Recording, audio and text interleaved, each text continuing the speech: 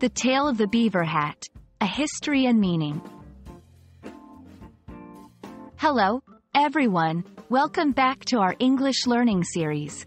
Today, we're going to dive into a fascinating phrase that's not just a collection of words, but a piece of history, beaver hat. We'll explore what it means, where it came from, and how understanding phrases like this can give you a deeper insight into English culture and history. So, get ready to top off your language learning with a fun historical twist. When we talk about a beaver hat, we're referring to a hat that was historically made from the fur of beavers.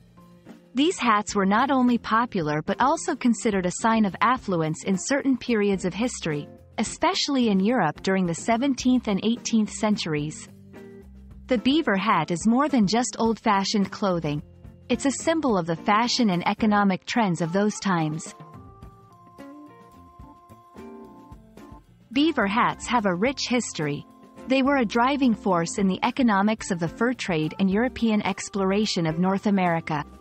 These hats were prized for their durability and the water-resistant properties of beaver fur. They weren't just practical, though. Wearing a beaver hat was a statement of social status, and they were very much in vogue for a significant part of history. Today, the phrase, beaver hat, may not be commonly used in everyday conversation, but it appears in historical contexts, literature, and when discussing the fashion of bygone eras. Knowing historical phrases like this can enrich your understanding of English texts and conversations about history or fashion. Learning about phrases such as beaver hat offers more than just vocabulary expansion. It opens a window into the cultural and economic elements that shape a language. English, like all languages, is filled with terms that act as timestamps, telling us about the past lives, economies, and social structures.